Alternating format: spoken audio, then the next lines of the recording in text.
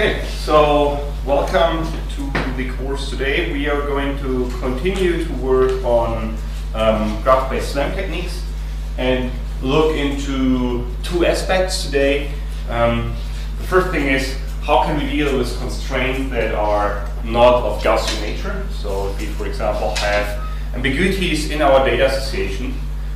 For example, the robot is currently in an environment which looks very similar to other parts of the environment. Let's say we have a building with rooms which look identical. And the question is how, if the robot is not able to identify in which room it exactly is, it may be helpful to relate the constraint that it's a Gaussian to a multimodal distribution.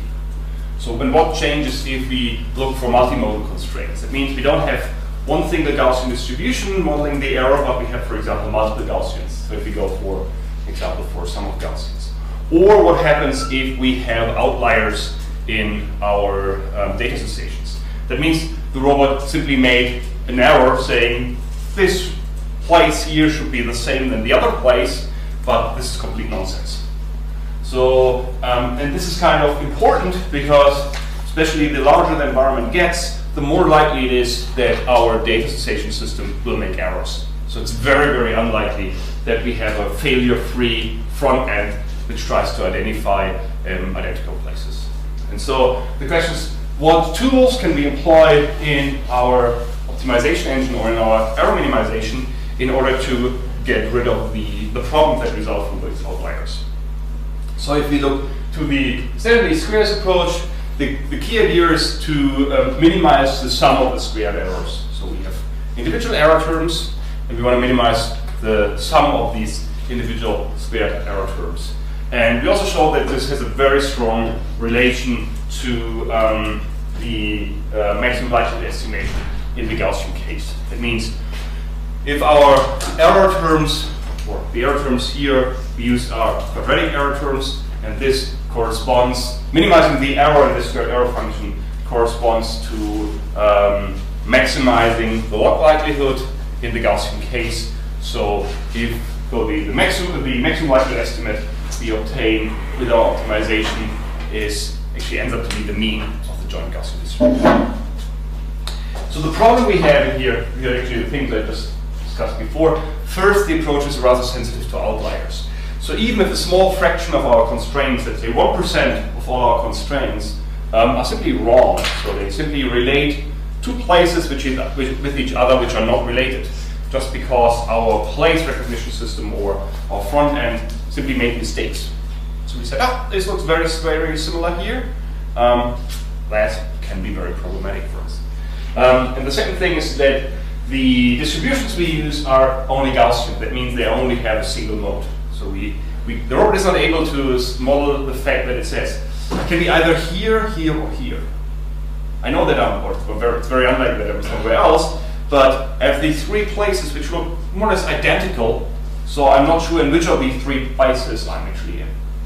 And so what we're trying to address here today is one way for dealing with this imperfect data association and with these multimodal constraints. This occurs actually, as I said, if places look identical, for example, if the same looking rooms in the same building, or you have highly symmetric environments where it's simply very hard to distinguish if this is the same place or if it's just a little bit of noise in my observations, or maybe the environment, the surroundings slightly changed, or the conditions under which you observe the environment slightly changed. If you use cameras, for example, to observe the environment, and you are observing a place at a different time of the day, so the lighting conditions may have changed, it's partially quite hard to say, is it still the same place, or does it now look more similar to a different place where I've been before? The other situations where this can actually come up are cluttered scenes. So if you have high clutter or repetitive clutter, and you drive with a robot using laser range scanner, it can actually be the case that multiple positions in this cluttered environments look quite similar. And the other situation where these things can occur is actually GPS multipass. So in these GPS signals, you typically measure the time it takes from the satellite signal to reach the receiver, especially in kind of urban canyons or environments where those signals may be reflected. You simply end up at wrong pose estimates. And you may have, depending on how much access you have to your GPS data, you may be able to identify that these are multiple hypotheses where the robot can be. So most GPS receivers just provide you the output of whatever they come up the data around internally. But some actually provide you access to the raw signal information. Then you can actually generate multiple hypotheses where the robot can be. So you could also, these kinds of sensors can have ambiguities, and the question is how can we deal with that? So I have one example over here. So this is a small simulated 3D world. This is a small robot observing the environment, and you have these kind of boxes here. And if you, just based on the laser range scanner, try to find different places where the robot can be, you get a belief that may look like this. So it's, I think, for fixed orientation, you're just shifting the robot in the environment. You can actually see that you have multiple modes here. Still, there's one pretty prominent mode here, but you may also end up in situations where this is not that clearly identifiable. And so in this case, you could model, for example, oh, the robot is either here, here, here, here, or there. And then use this multimodal distribution in order to optimize your method. Let the optimizer figure out what the most likely explanation, given all the data we accumulated in the environment. So this was a simulated example, but these problems can also happen in reality. So if you here at this Intel data set during a mapping run, and if you have a robot standing over here observing the scene and over here, actually those two places from the raw laser scans look actually quite similar. You can here see always how the map build so far, which are the red scans, are aligned with the blue scans, which is what the robot sees at the moment. And you can see actually that quite some fractions of the environment give a pretty good match. Okay, some of them have small errors in here, but at least the area here and the area here looks, let's say, not too difficult. Not too different, sorry. Not too different. So it can happen that your system actually makes, say these two places are exactly the same place and connect them. If you would do that, this map would be completely useless for doing any navigation task. Just to illustrate that how that could look like, so if this is the data set where you just have one single constraint which says, hey, these are the same places. All other data stations are done correctly. All kind of these, whatever, 2,500, I think, which are approximately here. Just one wrong one. You can already see that the map is slightly bended over here. So it's still not, so you're moving away from the optimal solution. In this case, you just have 5 or 6 wrong constraint, the one shown in red. I'll probably do that 10. I think that's there 10. You can actually see that, at least in this area over here, the map is completely useless for doing any navigation or localization tasks. Just having a small number of false positives. And here, I think 100, and it's really hard, at least already for us, to identify the structure of the environment. So having outliers or committing to the wrong mode can have catastrophic failures and can lead to maps which are really useless for navigation. So still, you try to build your front ends in a way that they don't make any data association failures. But it's very unlikely that you will come up with a general system which makes no errors at all. So it's kind of important for being able to deal with outliers. And it's also nice to have this ability to incorporate multimodal constraints. So the question is, how could we incorporate these, let's say, multimodal constraints, start with the multimodal constraints first, into our optimization framework? And that's actually the question I would like to address in here today. Oops, sorry for that. Okay, so any idea how we could do that? Say you want to address a multimodal case. How could we do that? What would be a straightforward solution? Maybe for each ambiguity, split the graph, have two mapping SLAM algorithms running. I mean, I realize it's probably not a smart solution, but that's definitely, so if you have, especially if you have a small number of these highly ambiguous situations, you say, what was either like this or like that, you could actually do that. So you make a copy of your whole graph and simply run 2 graphs in parallel. Either this is the right data association or the other one is the right data association. And then you continue with that, and then you need to have some measure to say, hey, let's say situation A is more likely to be the right one than situation B. Maybe take into account the overall error you obtain. That's one thing you could do. The only problem is, first you have to keep track of all those data associations, and especially if you have multiple data stations in a sequence. This gives a pretty, let's say, strong explosion of possibilities you need to track, like in the multi-hypothesis, a standard way of doing kind of multi-hypothesis tracking for SLAM.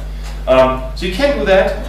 The problem is it gets very hard to compute if you have, let's say, more than 2, 3, 4, 5 data station decisions where you have ambiguities. This is more often the case. That's problematic. What would be another alternative? Is there any possibility to do the sampling? Previously we did for some Gaussian, multi-Gaussian distribution, we just do the sampling for means and then have different Gaussian distribution. And yeah, there actually have been approaches which try to do that.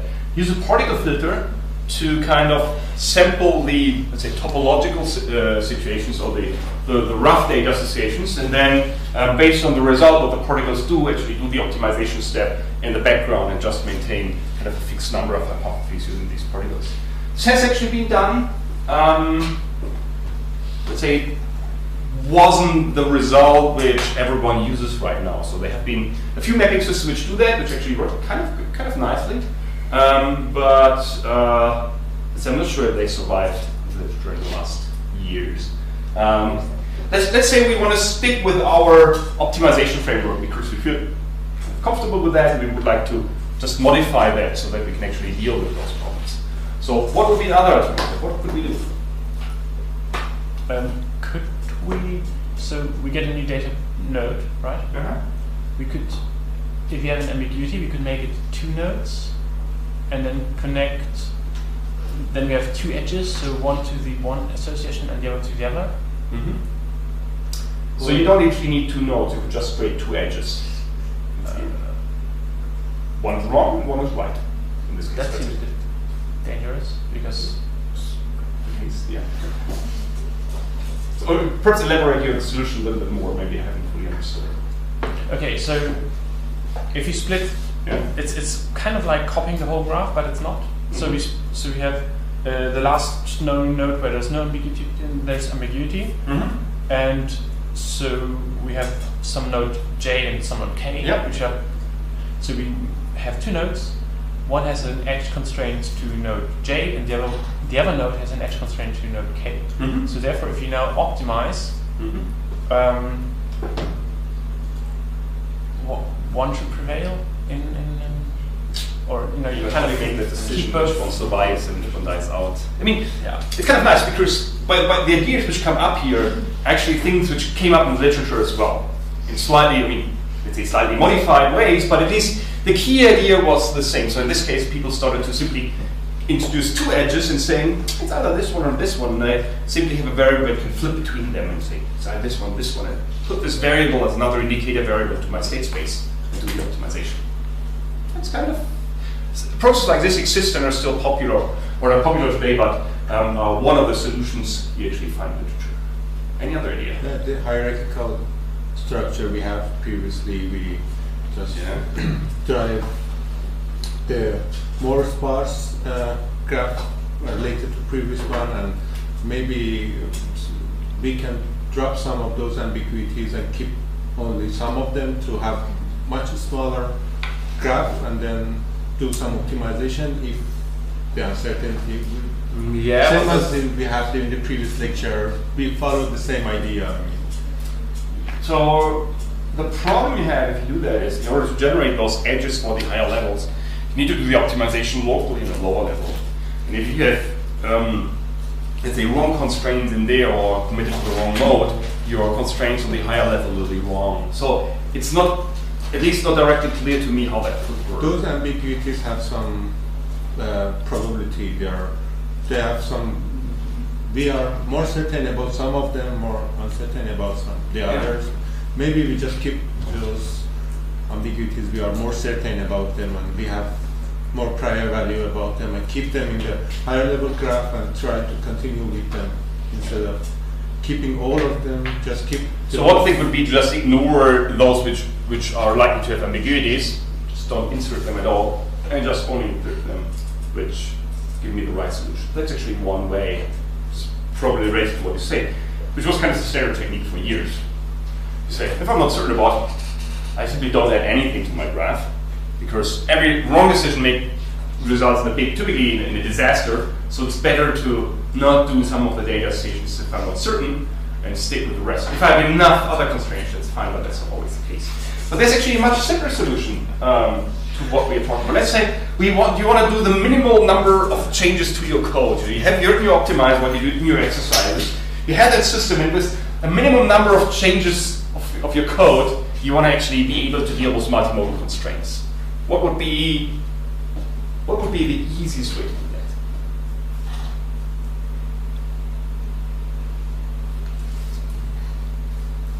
Okay, so I propose that the easiest way to do that is simply have a constraint which doesn't represent a Gaussian distribution, but a sum of Gaussians. Right? So you have a sum of Gaussians. Instead of one single Gaussian, you have a sum over 1, 2, 3, 4, 5 n Gaussians, and simply say, okay, this edge is now a multimodal edge, which has simply a weighted sum of Gaussians.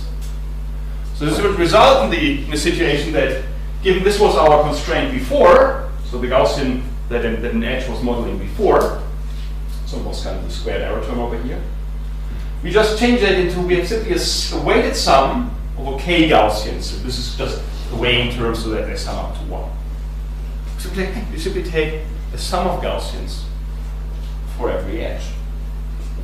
So if we have, so to say, then we want to do our optimization, we want to fill our H matrix, we simply have weighted terms in there. What the problem with this strategy? Why can I not directly use it? Maybe that's a reason why you haven't thought about this solution so far. How will you find mean here? How do we find what? The mean of this sum? So it's simply a multimodal distribution. So we have a mean for the individual Gaussians. We say with 20% probability is this Gaussian, with 50% this Gaussian, 30% the third Gaussian. So multimodal with the sum of Gaussian. Is that similar to saying this is 20% connected to this edge and to this node, and 30% connected to this node, and so it's kind of the weighted. Yes. So simply what you do is you specify a probability distribution, and the less certain you are that this is the right one, simply is a weighing term of your Gaussian. yeah. Yeah. But what the problem? Let's say you want to plug this into your optimization framework. What's the problem? Well, you don't know the weights. Yeah, that's one thing. That could be the case. But given that we say, okay, we have no preference to say it's either A or B, we just make 1 divided by n. So 1 divided by k in this case. The same weight for all of them. Yeah. Because let's say we have a scan metric just says, I'm either here or here. Say 50% there, 50% there. But what's mathematically the problem if I want to plug this into my optimization framework? Which error do I try to minimize or maximize? Do we try to maximize? Sorry.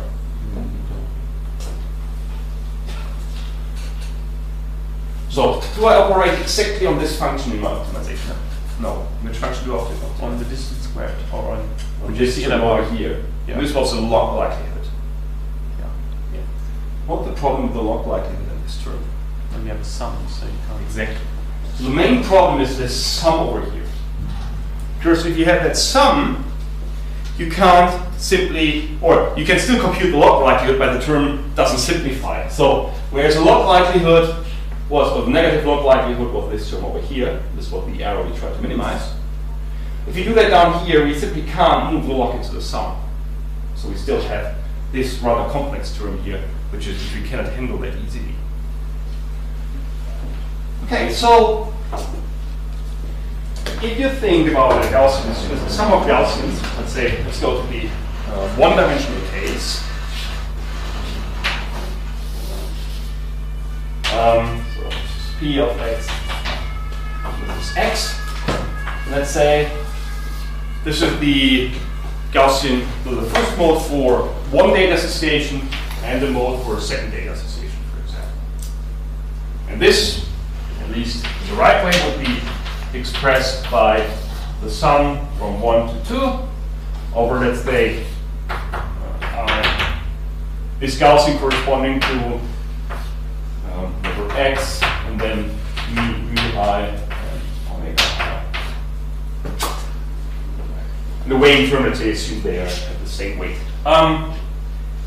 can you find an approximation of this distribution, which is not the same, but which looks very similar to what I've drawn, but where you don't have that problem with the sum that you can't move the log into the sum. Fourier transform. Sorry? Is the Fourier transform? The Gaussian stays the same, and the sum become cross correlations, or we could say. I'm not sure. I've never heard about that solution, so I can't tell you. It doesn't work because of that. I don't know, but let's go for a really simple solution. Okay, what happens if instead of the sum, you just use the max operator?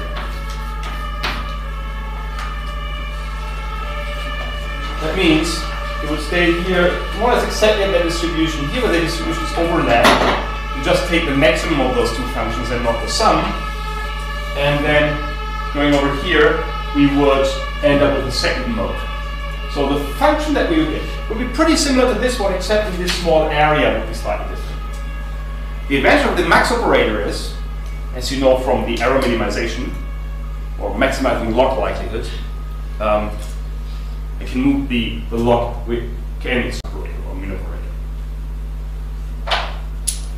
And that's actually exactly the way which was done. Therefore, this is also called max mixtures. Instead of taking the sum of a Gaussian, you take the max of the Gaussian. So you simply say, hey, instead of having that sum over here, just approximate it by a max operator. I just take the mode which gives me the highest probability for position x. So if I'm here in this area, I will take this Gaussian, here in the overlapping area, I will switch and then take the second Gaussian. Clearly, if these Gaussians overlap strongly, this will lead to approximation errors. But you could argue that, especially in situations where you do have different data associations, let's say, I'm either in this room or in that room, these Gaussians are rather peaked and quite separated from each other, so the problem may not be that dramatic. And the advantage is if I move to this max formulation, I can actually move the log inside that function and then don't have any problems. Here, if we do the max operator, it means we choose the Gaussian with more peak. For any position x, you choose the one with the highest mode.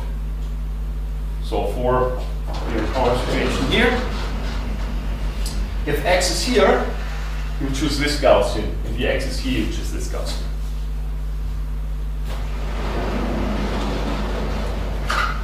Okay, and this is how the approximation looks like. So if these are our two Gaussians, they overlap quite a little bit over here. So this is the overlap area. This is what the max mixture would report, and this is what the sum of Gaussians would report. So you can clearly see here in this overlapping area, so around 0, they differ quite significantly. But anywhere else, the difference is rather small. So you may argue, especially if you have modes which are quite far away from each other in space, so where there's no overlap or a small overlap, the approximation error is pretty small. And the advantage is if I go for that, if I compute the negative log likelihood, I actually end up with this term over here, and I know quite well how to handle that term. This is exactly the term. And the only thing I need to do is actually I have to evaluate my error components for all k. So given my current initial guess, I iterate over all errors and simply select the one which has the highest error, and then or smallest, depending, and then select the term that I need. So the one which is the highest probability. So it can be, the nice thing is it can be very easily integrated into your optimizing framework that you have. In the end, when you iterate over all the constraints, the only thing that you need to do is enter a small for loop which iterates over all the modes, select the maximum, and then continue. Right. So it's really, really straightforward and easy to implement. So what you need to do is that you evaluate over all k components, you select the one with the maximum value, and then you perform the optimization just by addressing this maximum component. So you ignore all the other components, because that's what the max operator does. So if you go for that, what you see here on top is the standard least squares approach. What you see here on the bottom is the max mixture approach. You can actually perfectly see, even if you add, in this case, kind of 100 of these multimodal constraints or even error constraints, the system stays in a very good shape. So the map, the overall map, or the configuration of the nodes is basically identical compared to this situation. The other thing you may ask yourself, hey, that's nice, but how does this change the runtime of my approach? And actually, the nice thing is it basically does not change the runtime of your approach. I don't want to say at all, but only to a very limited degree. Because the only thing you need to do is you need to iterate. You have to evaluate a few more error terms in order to commit on the mode that you're looking into. So this is the runtime of the kind of normal approach shown in blue, and the max mixture approach. You actually see, so it's a little bit higher. So it results from that you need to evaluate more error terms, because you have to iterate over all modes. But the error, the runtime doesn't change substantially. Yes, please. Those error modes, the index number is k. Yeah, so for every constraint you need to iterate over all k's in order to evaluate which component is the one you're They came from our data association? Or? Yeah, this came from your data association from the front end, which says, my current location has been either in that room over there or that room over there, which I've seen before. I simply don't know that. So I get these multimodal constraints. And the nice thing is that this technique can also be used very elegantly for outlier rejection. If you don't have the situation that you say, I'm either there or there, you say, I think I'm there, but I know, let's say, it was 1% chance, I simply make an error. How can I easily integrate something like that into this max mixture framework?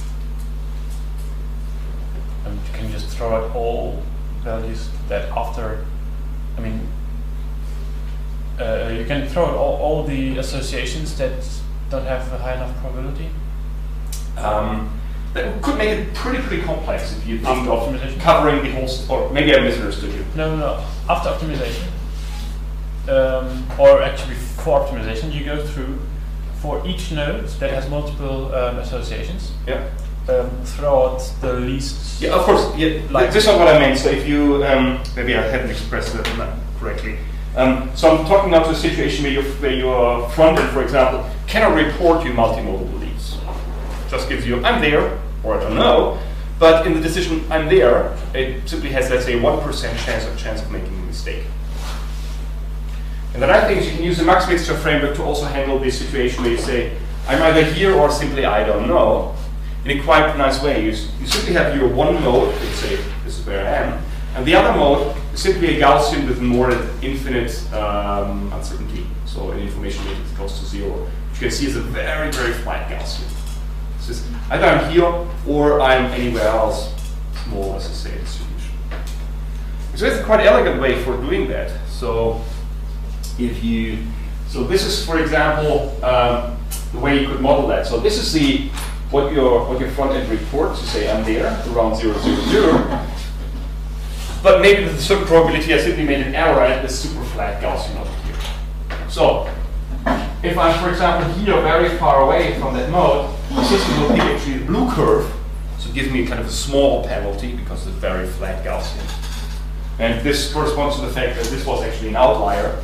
Or I'm here in this area around 0, which would mean that the system did the correct data association. They can still do the same for the multimodal belief, the same. I'm either in here x equals -10 or I'm in x equals 10, and I still can have this blue component. So saying maybe none of those is correct. And you can actually also use that not only in the for the observations to use this information. I could also use it for my odometry information if I, for example, have wheels which may slip. Whenever the wheels slip, they typically slip all the time, and the system simply doesn't move. So you could also come up with something like the robot simply slipped, so the wheel slipped and the robot didn't draw forward. Also, the user was executing, or the robot was executing a command, or it drove correctly forward, which is the red curve. So it's kind of a nice, elegant way for handling typical errors that can occur in terms of wrong data associations. maybe multimodal beliefs. Also, this doesn't happen that often. It can happen depending on the sensor setup you have. And odometry, let's say fatal odometry errors or dramatic odometry errors like complete slippage could be nicely handled with that.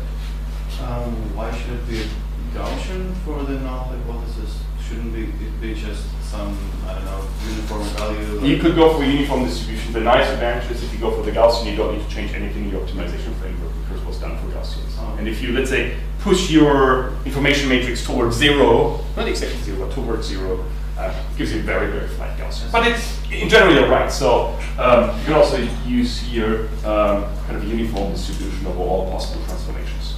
I mean, yeah, in the second case, like, it doesn't really make sense why should it be Gaussian in this thing? I completely agree with you that that's simply done.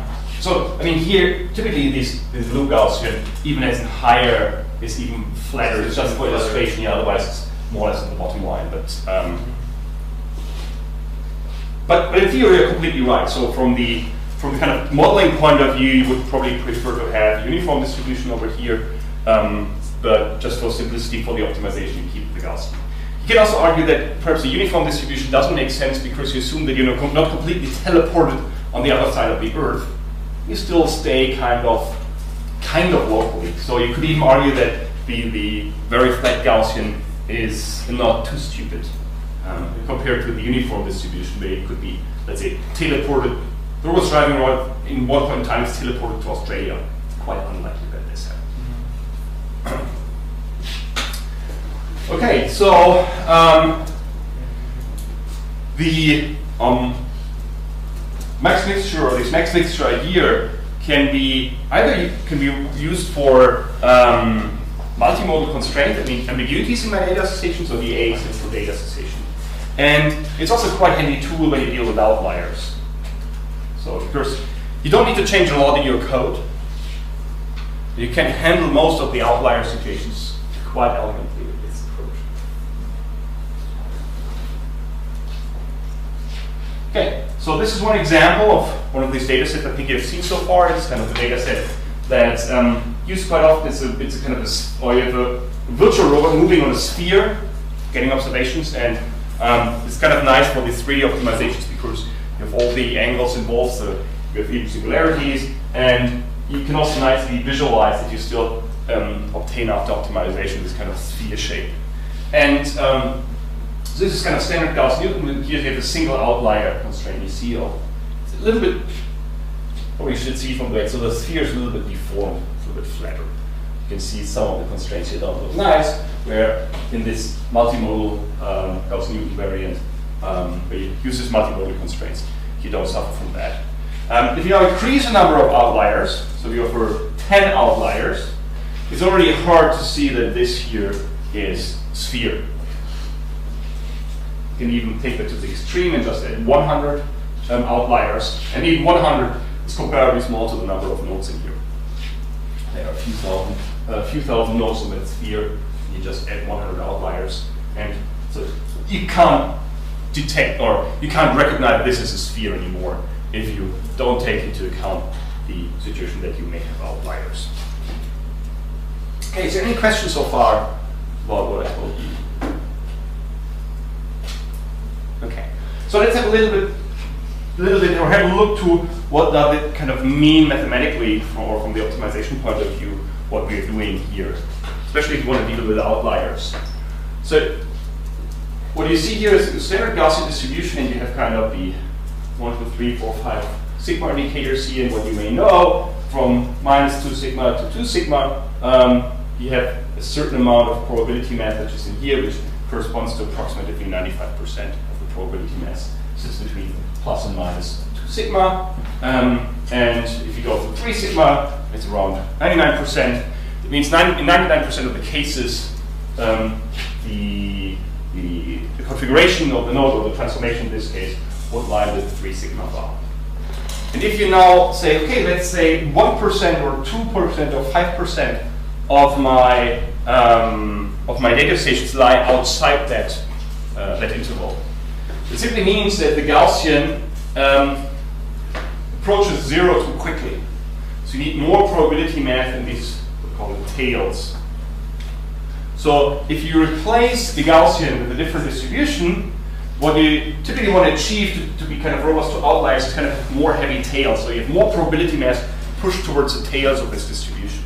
That's what it kind of means mathematically.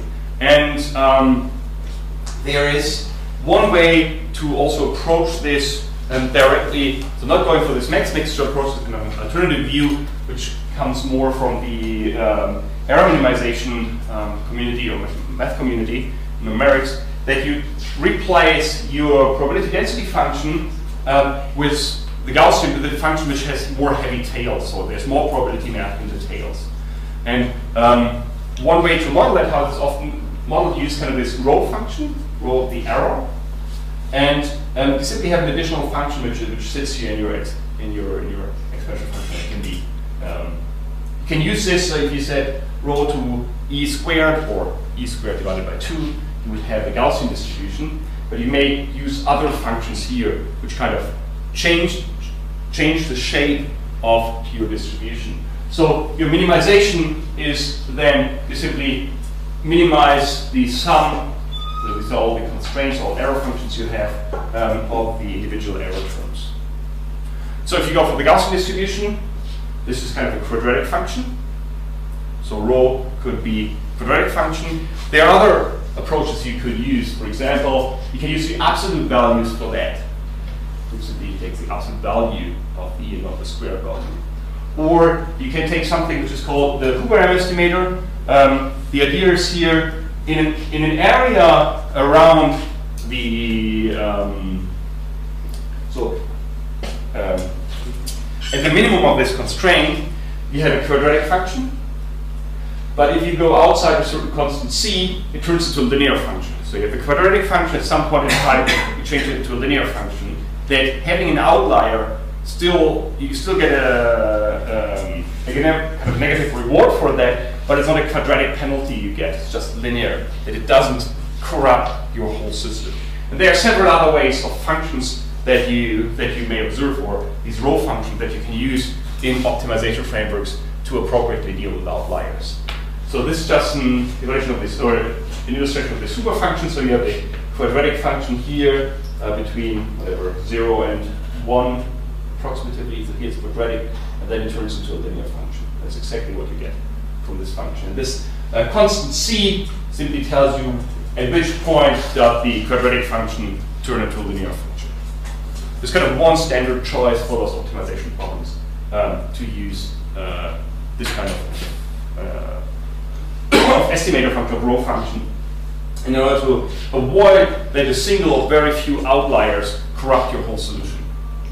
And there are, as I said, tons of other functions that you can use. So this is kind of the L1 norm. This is the absolute value. This is the Huber function that we had, which turned into quadratic function, a linear function, the Taki error function. You have things like the Cauchy distribution, like Scissorman kernel, or it's called the corrupted Gaussian, which roughly looks like this. And depending on the optimization problem you're tackling, or the properties of your sensor, you may use one of those error functions in order to plug them into your optimization framework. If you put that into your optimization framework, you still need to change it a little bit, because you need to be able to compute the gradient of, or the Jacobian of this function. For most of them this exists, or can be split up, like for the Huber. In one case you have the quadratic function, so you know how to derive that, or it's a linear function, you also know how to derive that, so you have an if then else statement. If you're inside this interval C or outside, you can compute a different Jacobian, and you end up with having one or two additional terms when setting up your H matrix. But kind of the overall idea stays more or less the same. You can also compare the max mixture approach to this corrupted Gaussian. It turns out that the max mixture is pretty similar to a corrupted Gaussian. So the blue one here is this corrupted Gaussian function, and the red one is the max mixture approach. So it seems that this max mixture is actually very similar to this, to the corrupted Gaussian, except that you can still have the possibility to have multiple modes in there.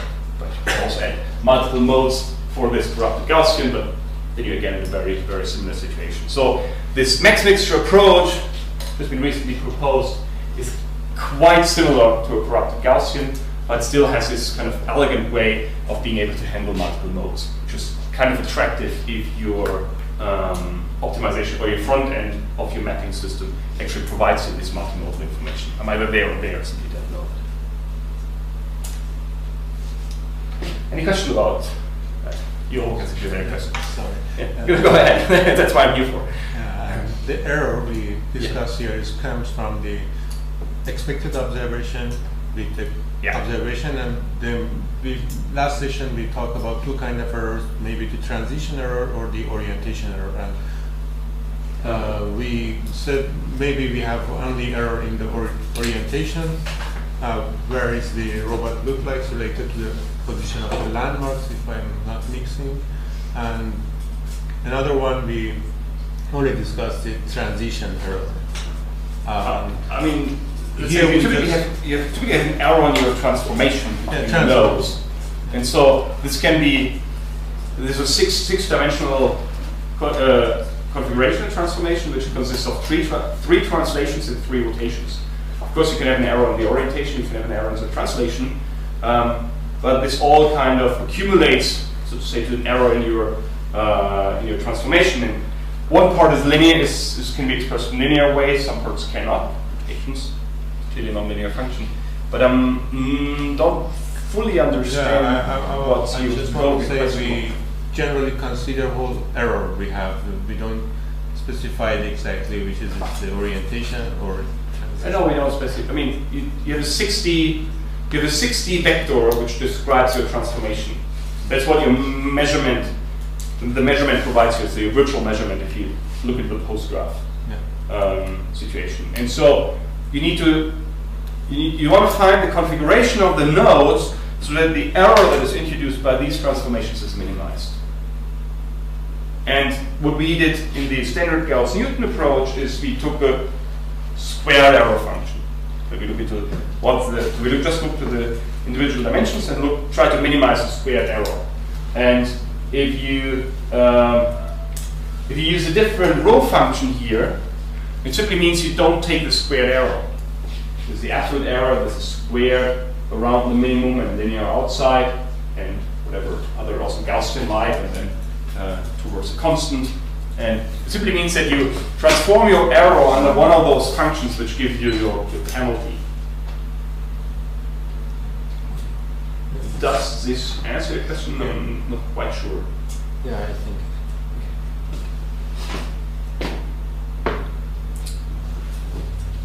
Okay, so let's remember one is what I just said. So of the cost function you use of your robust kernel or robust estimator strongly depends on the problem that you're going to address, on your sensor. What are the properties of your sensor? Is it likely that either you're quite close to the solution or you're arbitrarily far off? Then something which is kind of more or less uniform outside the center may be a good choice. This simply depends on the problem at hand that you're using. And the max mixture approach was one way which kind of originated from the idea of allowing for multimodal constraints, and then it turned out that it's also quite useful for dealing with outliers. And if you, especially in this case where you have one mode and the second mode for outliers, it turns out to be very similar to this corrupted Gaussian cost function. And you can also combine the max mixture approach, for example, with other functions like the Huber cost function. You can even use combinations of those. And so the key idea why this was introduced to be more robust in the optimization, even if your front end makes mistakes. And the key idea of this approach I presented here, the max mixture approach, was to replace the sum of Gaussian with a mixture of Gaussian, the sum of Gaussian with the max operator. So you just select the Gaussian which for a certain x location has the highest probability, because this then allows you to move the log inside the max operator, which you can't move inside the sum. And this brings it into a form which is suitable for our optimization framework. So we can use our Gaussian approach here and still just add a small for loop and an if then else statement in that loop in order to select which component we use and then proceed with our standard optimization approach. So there are minimal code changes while having a minimal increase in runtime, and don't need to change a lot and still have the possibility to deal with multimodal beliefs as well as outliers in the data association. So therefore it's kind of quite attractive approach, and it's always also something you will have to look at in the next exercise and kind of modify the framework you built so far to integrate the max mixture approach, because it's kind of easily integrated and really boosts the robustness of this approach. It's actually a pretty novel approach, so it was first introduced this summer at RSS, and so it's really up-to-date work by Edwin Olsen and Patrick Agarwal, and we find the corresponding literature also on the website, as always, PDF file of their work. So it's actually something which is really novel and was kind of known since 10 years, something which really came up last year or the last 12 months. Okay, about this topic, are there any questions so far?